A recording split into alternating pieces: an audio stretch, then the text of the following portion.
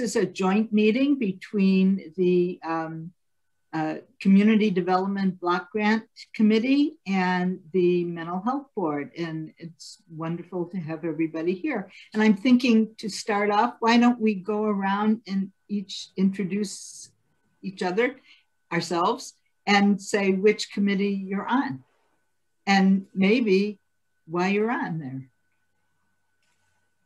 I'm Ann Rainey. I'm the alderman of the 8th Ward, and I'm just found out yesterday I'm chairing this committee. Thanks. Thanks for the late notice. All right, so I'm going to go this way. All right, so Derek. Hi, thanks, Sam. Hey, everybody. My name is Derek Ohanian. I'm a resident of the 3rd Ward, and I am on the Housing and Community Development Act Committee because I really care about equity throughout kind of our economic development within the city and also access to dignified housing. Excellent, excellent. Sarah, could you call people, because people keep moving around and you're managing this? Sure. Irene. Irene. Yes, hi.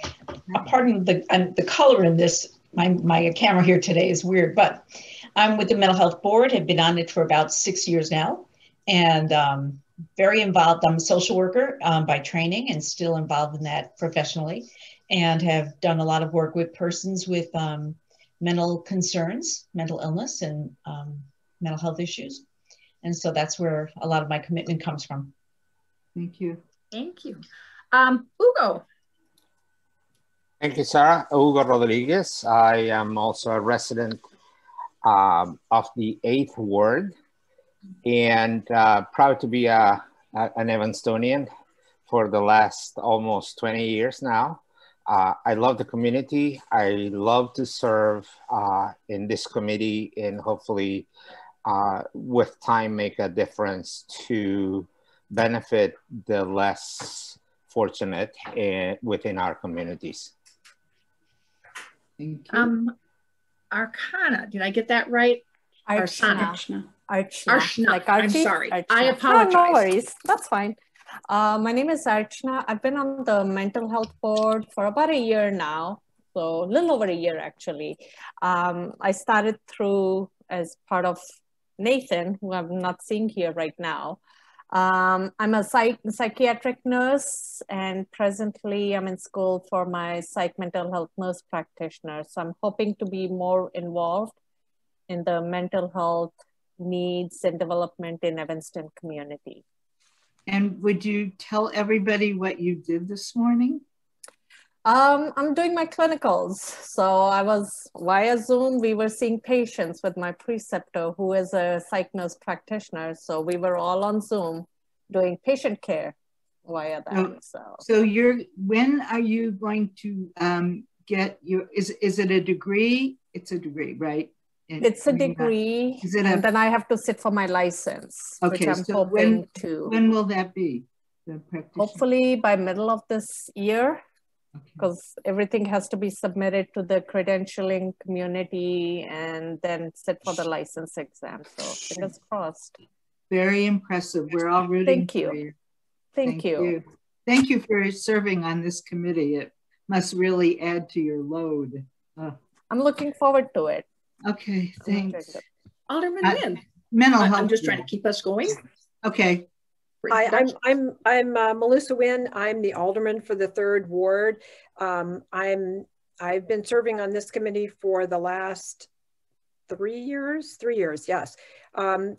Traditionally, all of the aldermen who have target areas, CDBG target areas in their ward serve on this committee, and that usually fills up all of the spots. The 3rd Ward doesn't have any of the target area in it. So there was an aldermanic seat available at the beginning of this council, and I was very excited to be able to sit on CDBG because I've always been really interested in this subject. So I'm very happy to be here, and I'm really interested in the changes that we're making this year, and to see how this rolls out. Thank you. Sandy Johnson. Yes, Sandy Johnson. I live in the 1st Ward at this point, and I've been on the mental health board for about 7.5 years right now, and I was trained as a clinical social worker. Hey, Sandy. Alderman Wilson. Thank you. I'm Don Wilson. I'm the alderman in the 4th Ward. I won't have everybody listen to my 12 years of reasons for doing this, but generally speaking, I like participating in this committee, and I have been the entire time I've been on the council because we do support a wide variety of needs in the community, and I also feel like it helps me stay dialed into what those needs in the community are. Alderman Ruth Simmons. Good evening, I'm Robin. I'm the alderman in the 5th Ward, and we do have an impact area. I have been on the committee for 4 years, and I enjoyed traditional programming that might have been funded by CDBG type dollars in my upbringing. I'm a product of family focused programming, and they are one of the organizations that we generally support. So happy to be here. Becky Filer. Hi, I'm Becky, and I am in the 3rd Ward, and I have been on the mental health board for 3 years, and I'm an LCSW, and I currently work in various nursing homes through a company called Impact Healthcare, providing therapy. Thank you for what you do. Thank you. I think that's everybody on our boards or commission that are here. Okay. All right. Thank you, Sarah. Don Wilson, Alderman Wilson, will you move to suspend the rules and read the governor's thing? Yes, thank you. I move that we suspend the rules to allow us to proceed with this meeting utilizing the Zoom video conference software in lieu of an in-person meeting and in accordance with the governor's prior directives related to the COVID-19 pandemic. Second. And I can call the roll for this. Yes. Alderman Rainey. Aye. Derek. Aye. Irene. Aye. Hugo. Aye. Archana. I'm sorry, I keep screwing up your name. Achna. Aye. Archna. Archna. Oh, like I am Archie. so sorry. No, that's fine. I am so sorry. Alderman Nguyen. Aye. Andy Johnson. Aye. Alderman Wilson. Aye. Alderman Ruth Simmons. Aye. And Becky Filer. Aye. All right. All right. Thank you. Thank you very much. So the first item on our agenda is public comment. Last I heard, we have no one signed up for public comment. Has that changed? That has not changed, but we do have 6 people in the waiting room and 1 hand up. So with the permission of our body, I would like to invite people to attend, and then I can reassign them as panelists, or I'm sorry, as participants.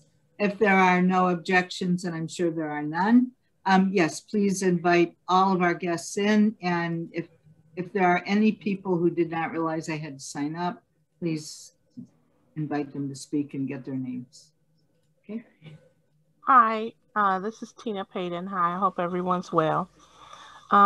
So I don't think it was this meeting, one of the meetings, but Sarah, you said that you were going to see if there is some CDBG funding that was possibly used or could be used for rapid rehousing. I think you said it was 50,000 or 55,000 or something to be used for rapid rehousing.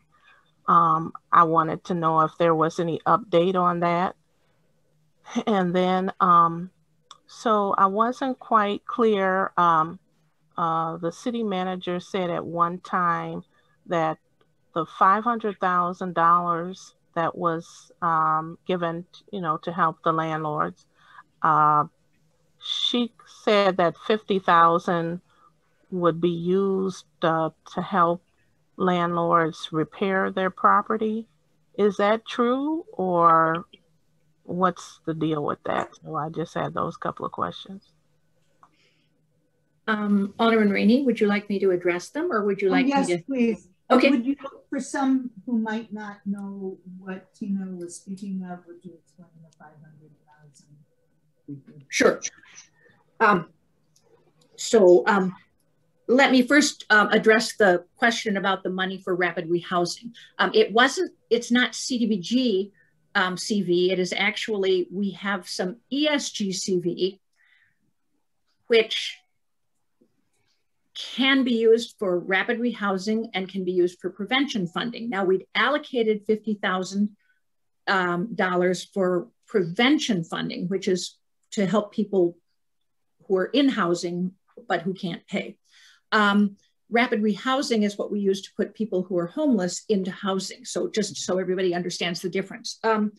There is need for more prevention money than our 500,000 or anything else, to tell you the truth.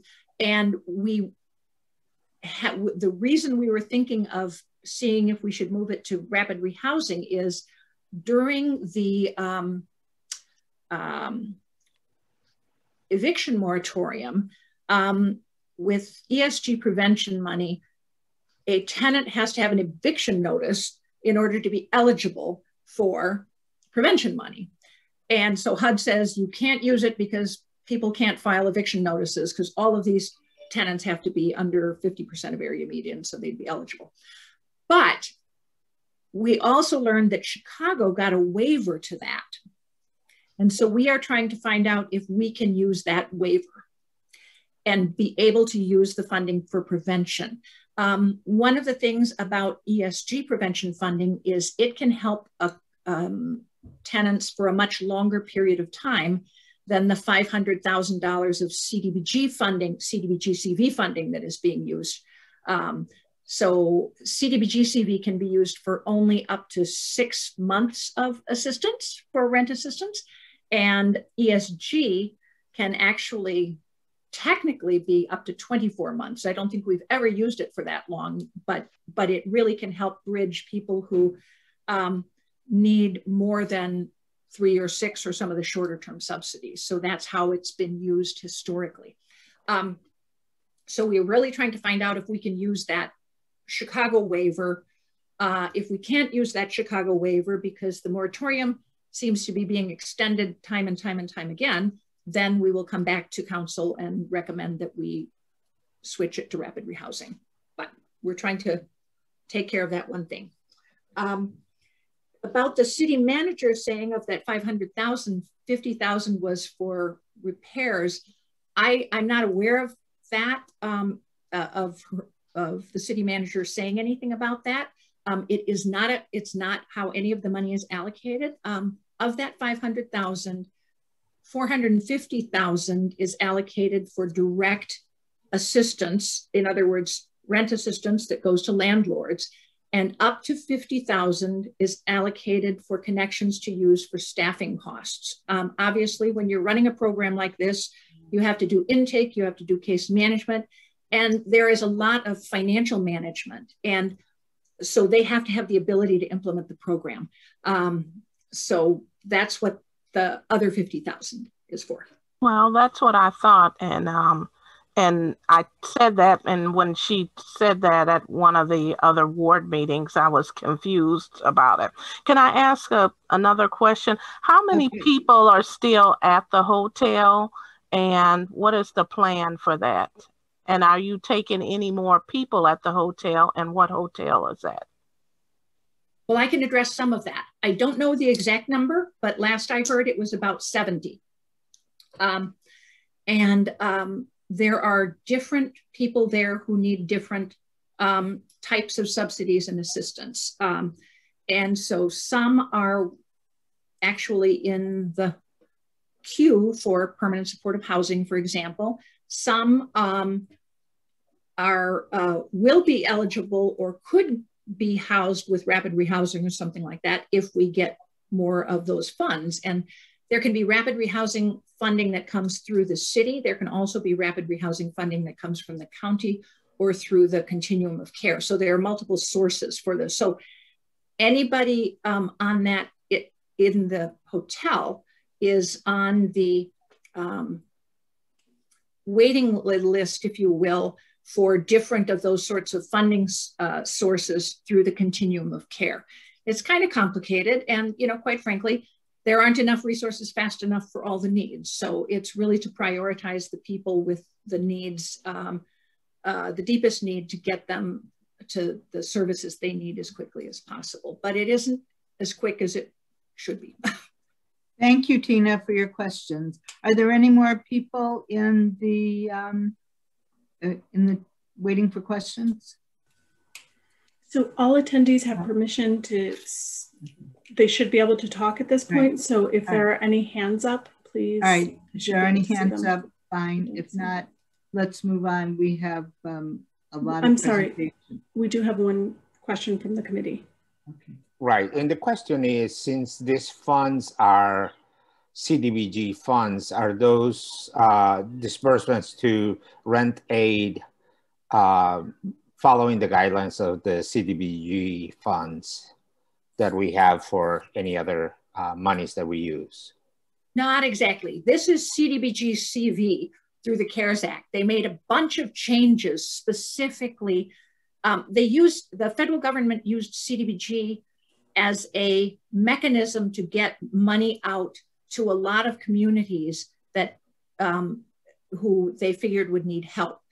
Because all of the communities that get CDBG, and it's about 1,200 nationwide, have low and moderate income populations that qualify for it. But they made some changes to the regulations for this CDBG CV money. So it's normally with CDBG, we would not be able to do rent assistance for 6 months. We could perhaps do rent assistance for 3 months, but it's not a very effective mechanism for it. And I got to tell you, there's some really annoying things like the way it doesn't fit. CDBG is first and foremost was designed as a bricks and sticks, community development source of funding. And so a lot of times the way it works for services is not as flexible as a lot of the other grants. So that's why we don't normally use it for rent assistance.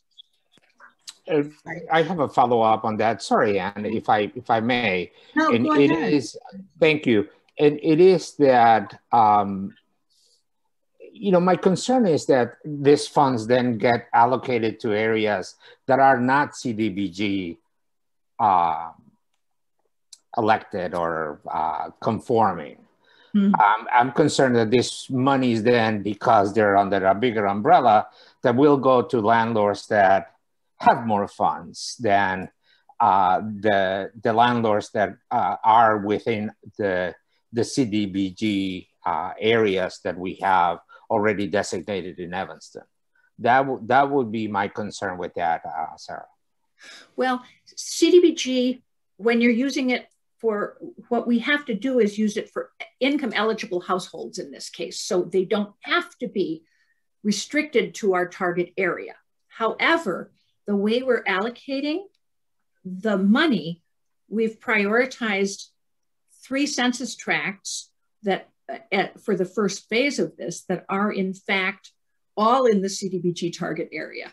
Okay. And so we're still trying to target our money, but basically we've targeted part of the 5th ward, a large part of the 8th ward, a little bit of just the way the census tracts don't match up with wards, a little bit of the 2nd and 9th ward are also included. So it's pretty much all the south from the Metro tracts along Howard and between Howard and Oakton, west to the west side of town, then up the west side, roughly on Dodge, but not exactly, to about Main, and then from Church Street east to, from the canal to Green Bay, and then up to where the canal and Green Bay Road meet.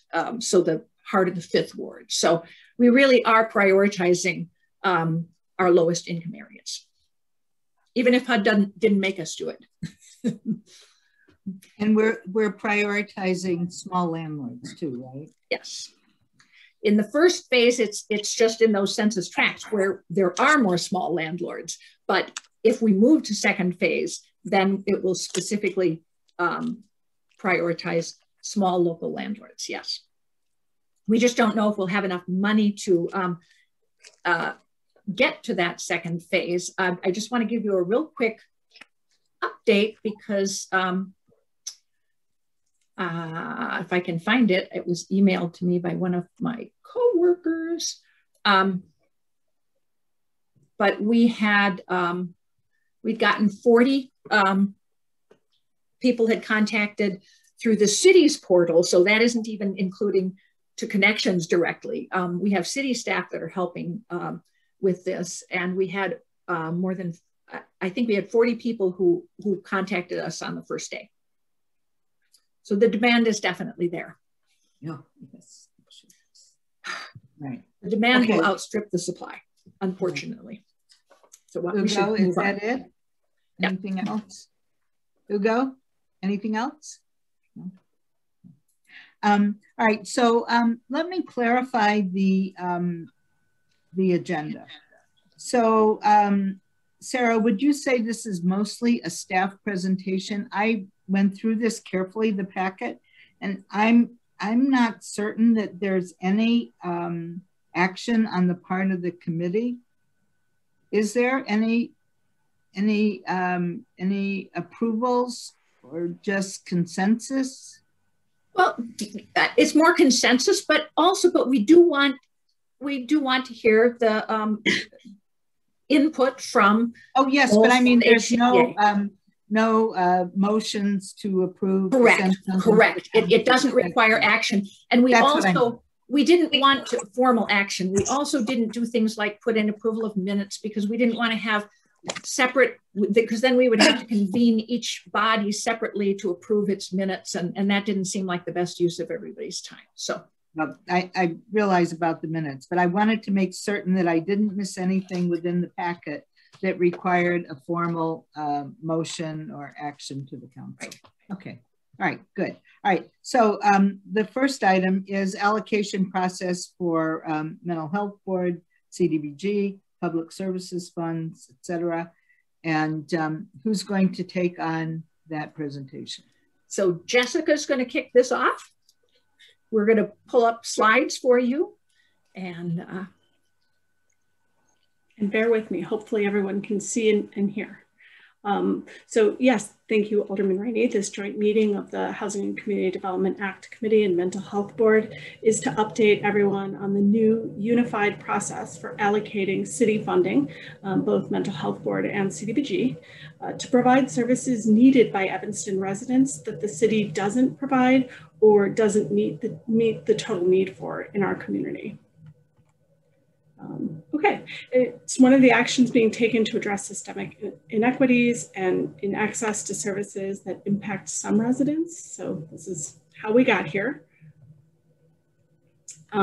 This bicycle-inspired vision of inequalities where everyone gets the same bike that doesn't take their unique needs into account does provide a visual representation of how we hope to move from providing equal services to maybe providing more equitable services.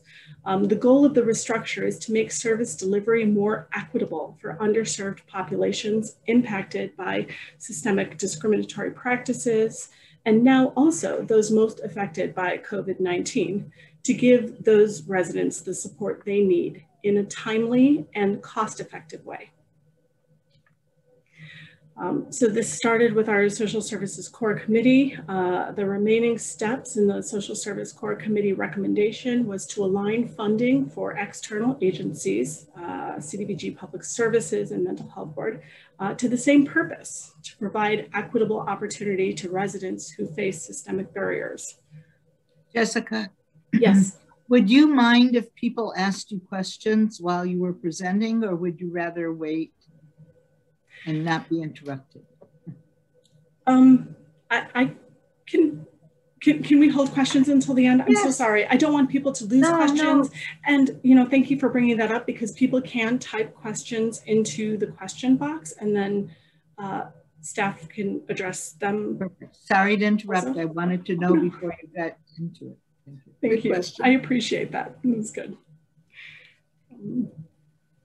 Okay. So the Social Services Core Committee, the city staff has sought input from community partners as represented in this slide, and some of them are here tonight. So that's great. These partners also serve many of the same underserved populations as indicated by their responses in our Community Needs Assessment Survey.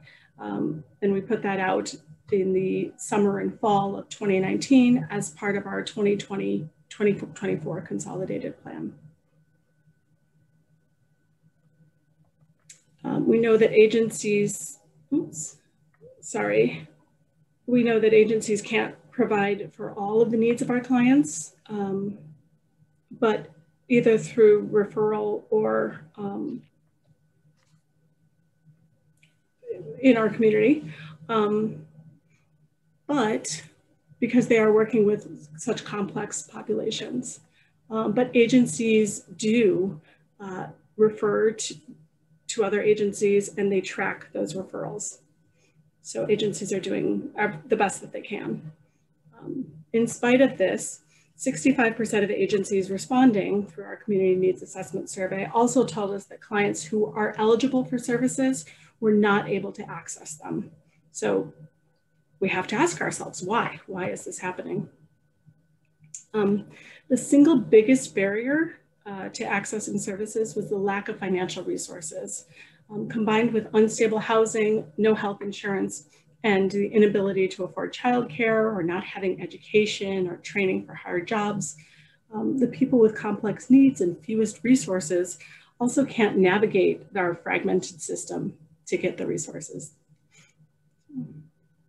And this was pre-COVID, but COVID-19 we know has had a tremendous impact on our already vulnerable populations. So it's heightened the need for an equity lens. Over 3 times as many Black respondents than white respondents report that they are not sure that they can meet average household expenses. And over twice as many Latinx households as white households are finding it difficult to pay for basic households needs. This is according to the US Census Pulse survey from December 2020. So the new process would target services to people with the greatest needs using an equity lens. And this was presented and endorsed by Rules Committee in October of 2020.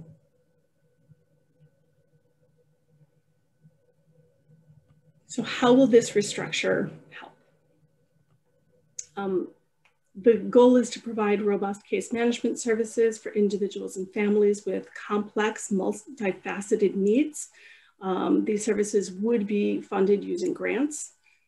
Support services identified by people working with their case managers would be accessed rapidly, even if the client doesn't have insurance or doesn't meet CCAP requirements for funding assistance.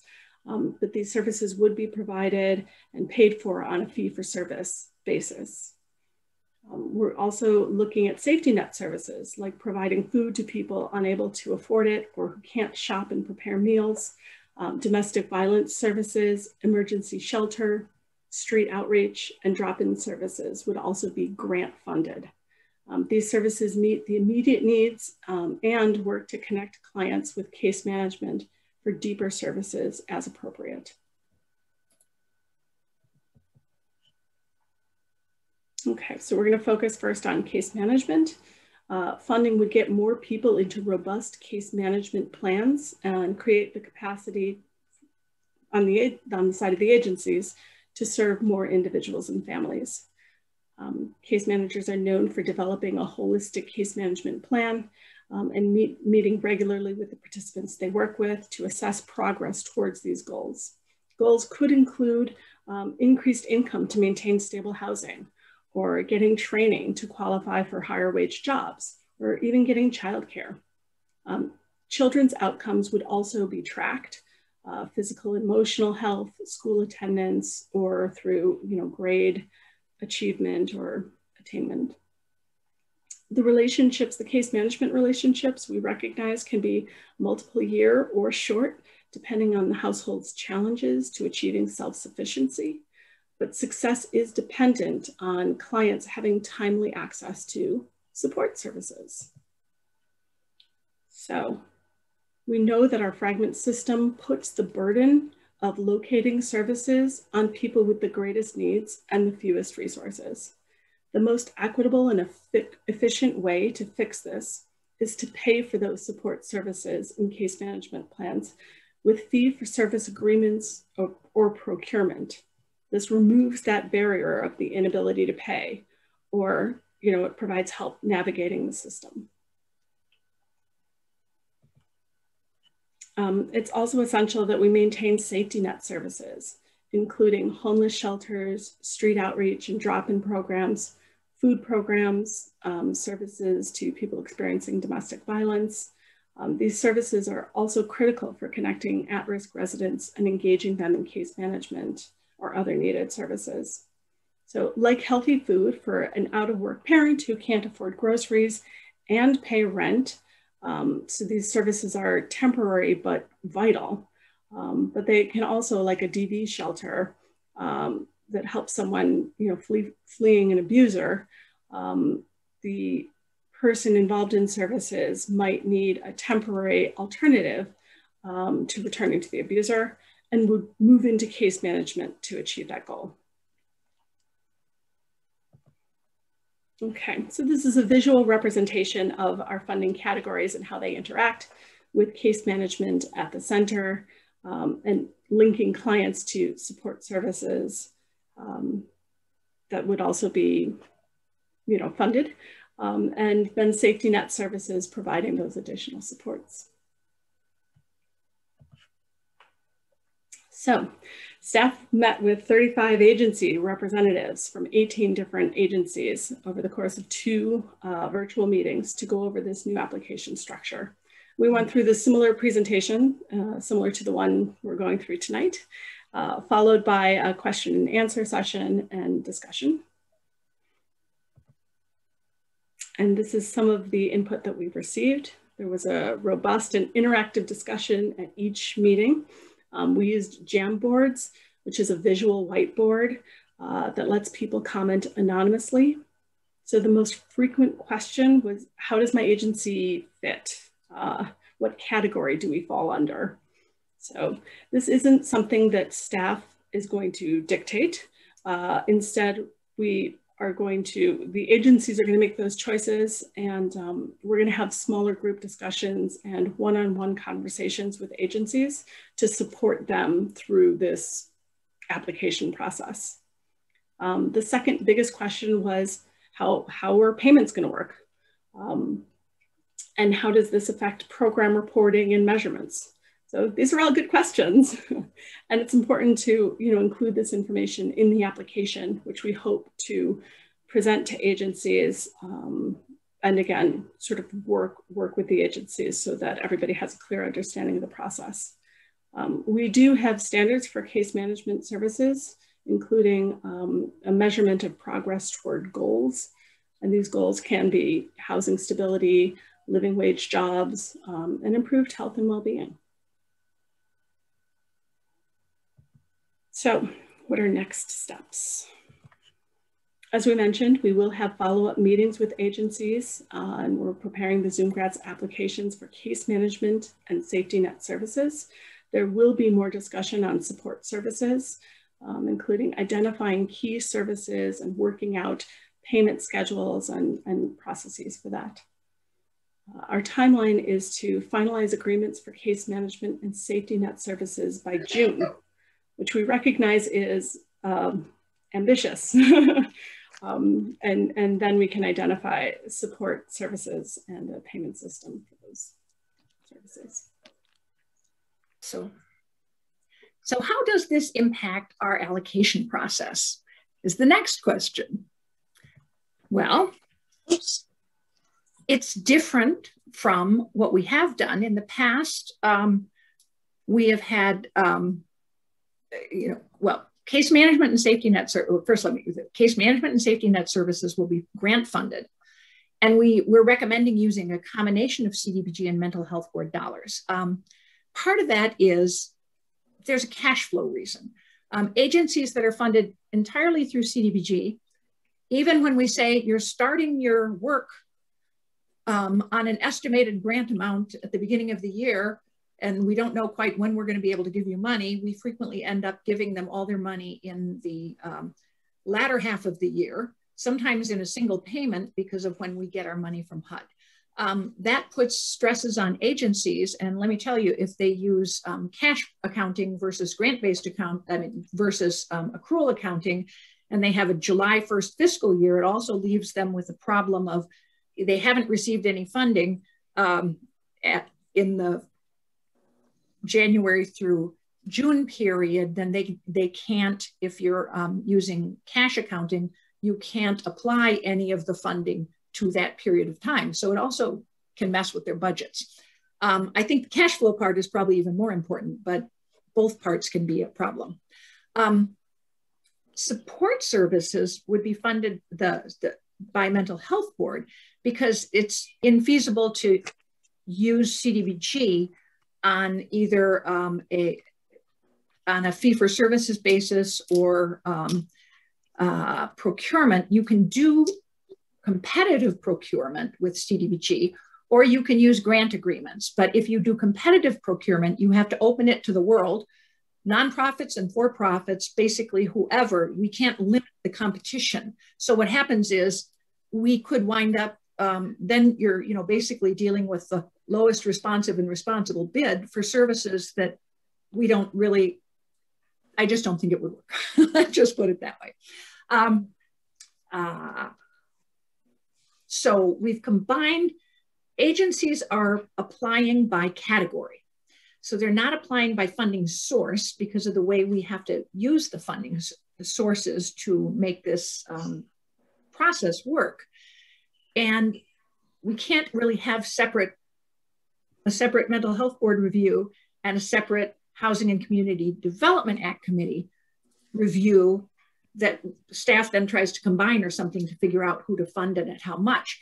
So we're going to need to have a cross-board and committee group to deal with the services funding, or perhaps it should be a committee of the whole. That's something that I think is very much up to the board and the committee to discuss and see what they think about. It doesn't have to be decided at this meeting necessarily either. But that, I think, it's really critical. And it's really the only way we can effectively make decisions that will move the process forward and focus the resources on people of greatest needs and implement this new process. Now, we are working on developing an estimated dollar amount that might work for each category, but quite frankly, I don't believe that should be fixed. I think even if we recommend one, and what I would like to be able to do is develop a recommendation to bring to you in March before we actually, are in the allocation process, so that everybody has that to frame. We should get our CDBG grant amount by early next week, maybe even on Monday, which will allow us to have a better idea of, then we'll know how much CDBG we're going to have, which will allow us to do that more effectively. I think that there has to be some flexibility how, even if we do an estimate for each category, how the board and committee might want to actually allocate it based on the applications that we receive. We also will have a better idea by our March meeting from talking to agencies how they're planning to apply, which will help us do a better job. If we were to do it right now, Jessica and I would be estimating what different agencies would apply for, we think. And frankly, one of our discussions was, well, can I apply in the category that, or for a program that I have, that our agency hasn't applied for in the past, that we think fits this process more effectively? Yes, and we also have told agencies that if they want to apply in more than one category, they can, just as they've always been allowed to apply for more than one program or service in the past process to either mental health or CDBG. So we may come up with, we had one question, for example, can we do joint requests? And that would perhaps link case management with some supportive services from a single provider that they would give us, propose a different, a joint application for. I really think we ought to look at all the ideas that our agencies have, because many of them work very closely, and that could be a very efficient and effective system to have a formalized referral process for certain clients that would get them into those supportive services that we're talking about. So there still are quite a few unknowns, and I don't necessarily think we're going to get everything perfect by a long way in a first year, especially in a year that's as challenging to everybody as this one, because everybody's still reeling from COVID-19 and still trying to deal with that additional factor. But as you could see from all of the statistics, the need to really focus our funding to help these residents who are of greatest need, I think, is huge. And if we don't start now, it'll be much harder to start changing later on. I think that the urgency is there based on the need and what's happening in our community, and to facilitate recovery from COVID-19 on an equitable basis. Any questions, or what are your questions, I think is probably what I should say. Do we look in the chat? Yes, we'll look in the chat first. There are no questions in the chat. Right. I put one in. The core committee was the Social Services Core Committee, that it was the staff, cross-departmental staff group that developed recommendations on how to improve the city's delivery of services on an equitable basis. It was headed up by Kimberly Richardson, with Kathleen, I can't think of her name, she's the same person who is helping guide our equity work right now. She's at UIC. And it involved people who at the time were in Parks, Recreation and Community Services, the youth and young adults group. It included Audrey Washington's group, which was also in Parks, Recreation and Community Services at that time, the senior programs, as well as our human services staff that were in the Health and Human Services Department. It moved everybody into that single department, so under one sort of umbrella to better coordinate services. So that was the first step, and then this is the next step, which is to continue that and expand that to the way we give out funding to external agencies. That was my question. Then I had another question. Under the allocation process, the last bullet point says, condition the release of payments and continued funding on the achievement of specified outcomes. Would you really do that? Well, I'm not saying that it would be absolutely, if you said you hope to have X people do this, it has to be, we have to see progress and we have to see tracking. It's very difficult to say, I mean, many times we'll see goals like 80% of people or families in case management might achieve one or more goals, that sort of thing. It's not a hard and fast that they absolutely, it's not going to be like all the children will advance to the next grade, not that kind of measure, but it really is, the goal is to be specific so that we can see progress and measure progress. And if the agencies aren't measuring progress that way, then we you know, it's really not going to allow us to evaluate how the program is working. I saw that Becky had a question. I don't know. Yeah. Do you see that? I can see it. It's gone now. I don't. So Becky asked if we could give an example of a family with complex needs using this new model of care. An initial referral for need? That's an example. What, looking for Lola? Yeah. She's sure. In the nook.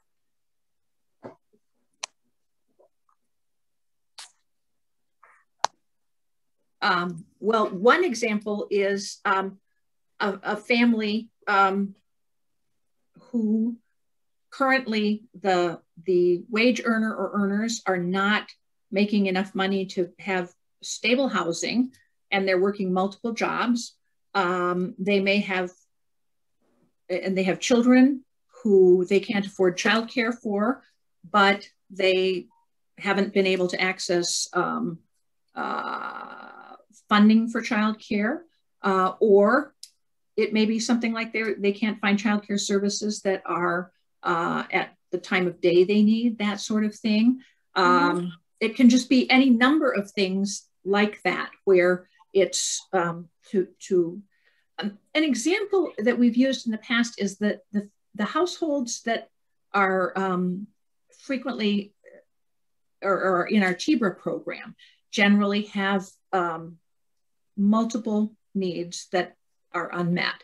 The driver of it is they simply don't have enough money and resources to get those needs, so that the individual needs can be obviously different among them. Does that help answer? Not quite. Okay. Because that's my experience, is most people have complex needs. It's never one simple thing or one service needed. So in that example that you gave,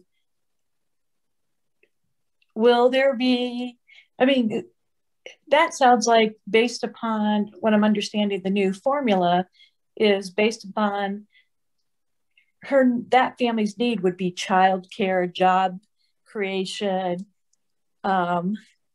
etc. So is that going to come from two different providers, or is that case manager going to be one person who makes the linkages to these other providers? I'm not capturing. The idea is the case manager will be making linkages and actually being able to, get the services in. Let me try another example. We have situations where people need some kind of health care. It can be mental health, it can be physical health, it can be everything. But mental health is one of the most common ones. They can't get into mental health services oftentimes very rapidly because they don't have insurance or any other way of payment. One of the things is we would like to be able to say, and this is, we discussed what the fee schedule would be with agencies, but be able to start somebody in services, paying for it, and then the case managers who usually work to try to get them onto insurance or whatever to sustain that. Similar things could work with childcare, where a short-term subsidy can sometimes help when you have a family where isn't eligible for CCAP because for eligibility for that, you either have to be in school full-time or working. And if somebody's looking for a job and has children, but could get maybe a 3-month period of time where they get a scholarship so they can find a job and get established and then transition to CCAP, is another idea of how this could work. Okay. I think this will be a I'll understand this a little more as go, because I just don't know then who that family would be, the different providers. Would they be working with all those different providers? Would they be working with a child care center? Would they be working with the job training or whatever? Do you understand? Like, are they going to still be? Right. But they could be, because in many cases, case managers are already referring them to get other services, but they may need either some money to get into some of those services, or they may find that a program is full and how can they go to another one? They just go all over they get routed around. So part of it is to set up referrals that are organized in advance, shall we say, to try to get people into services. And if payment starting that off helps that happen is the goal. I see. Does that make sense? I'm sorry, it is complicated to explain. I think I'm getting it. It's really just, it's providing the resources to based upon the client's needs directly to the different agencies. So the resources kind of follow the client. Right. It also gives us a better way of tracking outcomes from the resources right now, and making sure they're getting to, as I say, the people that we've defined as needing more boxes or a different bicycle. And that's the trying to navigate the system. Yes. Like I know, as being on the mental health board, where Trilogy, or Connections will make many referrals to Trilogy, but then it stops. Right. The client doesn't quite make it to Trilogy, even though they've been referred. So this time there'll be some resources or more support to ensure. I think that's okay. Yes. And sometimes they're just put in a list or in a holding pattern until somebody gets them into some level of insurance that can then compensate that. And that is a huge challenge, we know. Yes. Okay. In the chat, there's a question about what services are available for non-US citizens. Well, one of the good things about CDBG, when you work with external agencies, is there is a don't ask, don't tell. They don't have to require checking citizenship or legal status in this country, which we actually have to do if the city implements its own programs. So that the services are really open to people who are not citizens. Because mental health board funding, I mean, locally, we've never put that restriction on the use of mental health board funds either, but by giving our CDBG to agencies, we allow them that same flexibility. So we don't screen for that. The question is here, do you know any place where there is a restriction? We can't give our own GA and EA to certain undocumented people, which is why we set up that separate fund at the city to try to do that. That's an example. And there are other programs that have restrictions too. I don't honestly know all of them, but it's an ongoing challenge to figure it out. And the other thing is, if you can do some things, but you can't do all things through a single program or channel, it becomes a real pain too. Housing, for example, is sometimes something that gets hung up on citizenship or legal status requirement. And that again, well, that's one of the reasons our rent assistance program is being implemented by Connections for the Homeless. Again, then they don't have to do that. If you're a governmental entity, you're held to a different standard when you're using your CDBG. I mean, it's really an annoying thing, frankly. Good to know. Okay. Hugo has a question. Yes, I do. And it's a follow-up on the U.S. citizen, non-U.S. citizen question. Is there anything that the city of Evanston can do to become more embracing of people that are non-U.S. citizens right now and be more open to promote that we don't ask, that it's like don't ask, don't tell. It's like, shh, don't say it. And, you know, people that have no documentation are in fear. They see a police car turning the corner and their legs start shaking.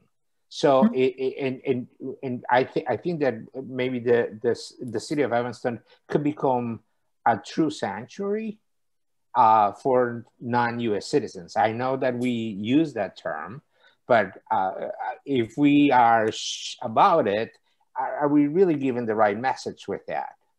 Well, maybe that wasn't the best comparison. I mean, we don't really, we don't ask, or at least when we're doing our services through our non-profits, if we're doing general assistance, my understanding is that then we are required to ask that. We don't have a choice because that's a requirement of general assistance. So the challenge is how to convince people who have been frankly intimidated and made to believe that everybody is out really not open to helping them by some recent, well, the policies of about the last 4 years, let's face it. We had this same problem with the census and everything else. I think it's just going to continue to take time, but we are working with as many different people as we can. I know you were offered to help with census a number of times, and I couldn't connect and get you as involved as I would like, but we work with Stephanie Mendoza and the Latino Outreach, Latino Resources, whatever the name of that nonprofit is one of the groups that we're working with. And we're gonna just continue to do that. The challenge is how to overcome ingrained fears that have been fostered over a long period of time. I don't have the authority to recommend that we become a sanctuary city. We are a welcoming city, and I think that that's a little above my pay scale to determine if we're going to do more than that. So, Alderman Braithwaite. Thank you. I'll just be real brief. Hello, Mr. Rodriguez. We haven't had a chance to meet. There is, and I apologize, I'm listening on 2 meetings at the same time. Sarah, can you please put my number in Mr. Rodriguez's so we can get in touch? So there is a immigrant community that, did you already talk about, that's meeting on a weekly basis? I can get you plugged into that.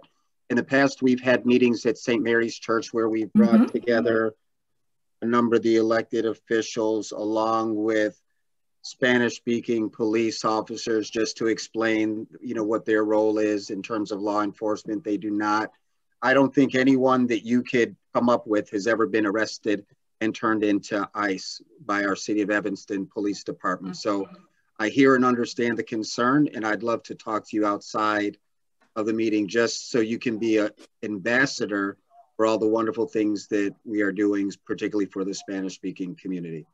So Sarah's going to put my number in there. We can talk in the next couple of days. Fair enough? I'll just send it to Hugo so it's not out in the chat. Alderman Wilson. Thank you. Thank you. And I think we kind of covered it a bit, but we, you know, the City Council did pass a sanctuary city provision and policy. And not only that, but once we kind of looked at that more closely, we made some amendments to that to clarify and make it even stronger that we don't stop people without, you know, a warrant or you know, specifically probable cause. So we, you know, have tried to do that. And in addition, we also, the Attorney General, United States Attorney General, made some threats as far as possibly withholding funding from cities like Evanston because of our policy. And we took a very strong position on that. And we were actually the lead plaintiff in suing Jeff Sessions, who was the Attorney General at the time. So we filed a lawsuit to challenge that and fight back against that. And we won that lawsuit together with a coalition of other cities. So, Peter, kind of covered that. So it's important to try to get that word out in the community that we do have this strong position to be supportive, and we are willing to fight for those rights of individuals in our community who, otherwise might feel threatened. Okay. Another thing that was in the chat was desperate need for more street outreach, especially for the homeless. And I don't know, as far as I can see, nobody's doing that in the areas that I'm on the street in. So I hope there's some special attention to be paid to that. I think there's just such a crying need. And I think that we're going to see different needs, or our balance of needs is going to be different for this year and probably next, as we're, seeing how we come out of COVID-19, because you're right, we've had a huge increase in our homeless population that is, and more problems with how they can be served. And Tina pointed out, just by asking how many people are still in hotels, we can't get people out of the shelter into permanent housing fast enough for complex reasons too. But that's a good point, Alderman Rainey. Thank you. I see there's another question in the chat about changing this model to focus on persons with complex needs, not the agency. Makes me wonder if as many persons will be served. Thoughts, and will some persons currently served lose service? It isn't the intent of the process for anyone to lose services. It will depend partly on how agencies respond and how they, because most agencies serve way more people than are served only with our money already for multiple programs. So we are going to be focusing our money on certain, or on fewer people, so that we can actually take care of their multiple needs and hopefully move them to self-sustaining and fulfilling lives in a way that we haven't been succeeding at. So I think we're going to count fewer people. But one of the other challenges is right now, every agency responds with how many people they serve through a specific program. And we have no way of deduplicating if the same person is getting multiple services. And in some cases, I'm sure they are. So, we will probably be counting fewer people as served specifically by the funded activities, but there will be greater depth of service, which is something that we talk about sometimes when we're trying to evaluate programs. If somebody does a one-time meeting with somebody versus works with them for a year to help them improve their overall situation, we're going to count more people for one-time assistance, but that doesn't mean we're really moving the needle and really fixing people's situation, because we're not really counting the other things that they may be getting and being able to attribute the progress to the programming that they're receiving or not. We just know that somebody got one touch point. Does that answer that? Okay, any more questions from the two committees? All right, Sarah, what's your next step? Well, our next step is we are going to be meeting with agencies, as we said. We're going to be designing the Zoom grant application. We don't know if it's going to be a single one that's going to branch, or if it will be two separate Zoom grants applications, one for case management and one for the safety net services. But we will prepare that. Our goal is to open that application before the end of March. and then be able to hopefully move quickly to get, you know, because agencies have,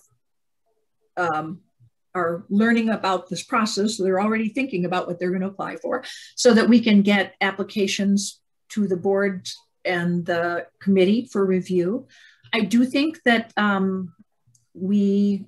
normal CDBG committee meeting would be on the 16th of March, which is conveniently with our 128-day month that keeps it the same day. And if we could have a joint meeting, then we would take everybody through where we are on everything, and also hopefully get agreement on how to structure the allocation review committee, or the application review and allocation committee.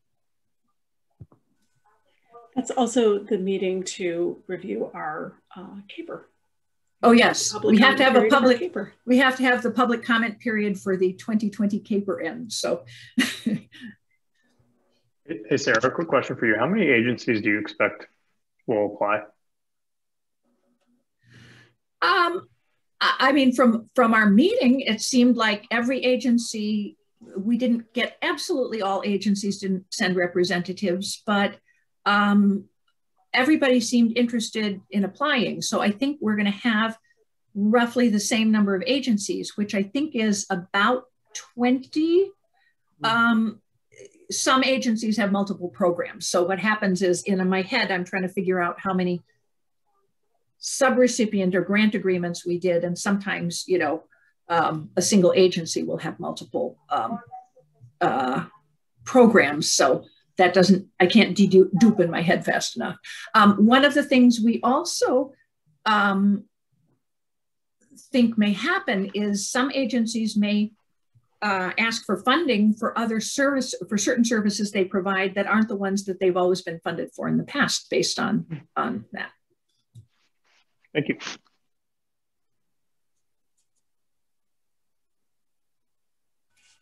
Sandy, do you have a question? Sandy Johnson? Yes, my question is, after this joint meeting in March, the end of March, and the questioning, when do you anticipate that the applications will be circulated or available? Well, those will be, we want to open by the end of March. The applications? The formal applications. We're going to be talking to people a lot, and we may have a draft that we're going to be circulating with them ahead of time. So within 40 days, maybe, or whatever, the applications will be ready. And we said it's a tight schedule. We know we're. And then they would have what? Would it be about a month to apply, or whatever?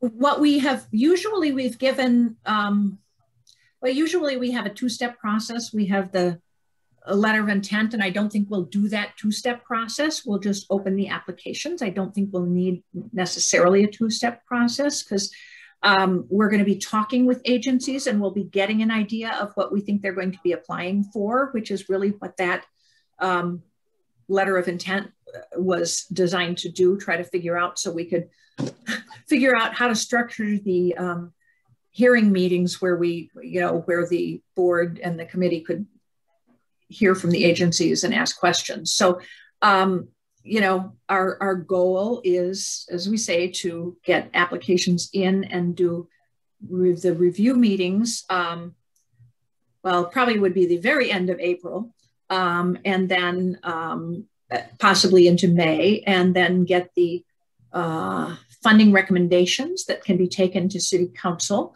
ideally before the end of May, probably the last council meeting in May, and get grant agreements and everything up and running in June. Really? So it would be for the basically July 1st that the funding would be available? Yes, but we also, depending on how organizations apply, and if they're applying for something that they are already doing and can track, we with CDBG, technically, we can make funding retroactive to the start of our fiscal year. And one of the things we're hearing from agencies is if some of the, well, I'll use an example of somebody who's already doing case management. Now, we want to be able to get new people into case management, but we also know that they're already working with people who meet the description of the individuals and households we are seeking to help. So it's possible that we can consider whether or not they can put some of their funding back to the pre-time, but that's more an accounting thing. Do you know what I'm saying? It's to try to help deal with their fiscal years and things like that. It doesn't, you know, we can't.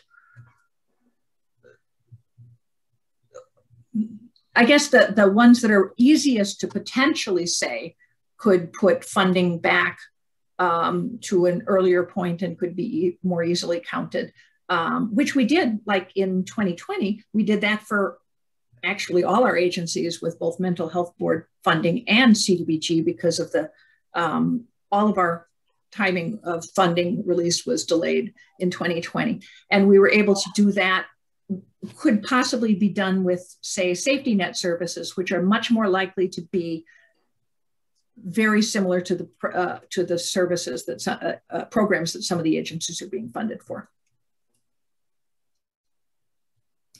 So I guess I missed something. Were the agencies funded as of last, you know, we missed out on several months, or at least we hadn't met.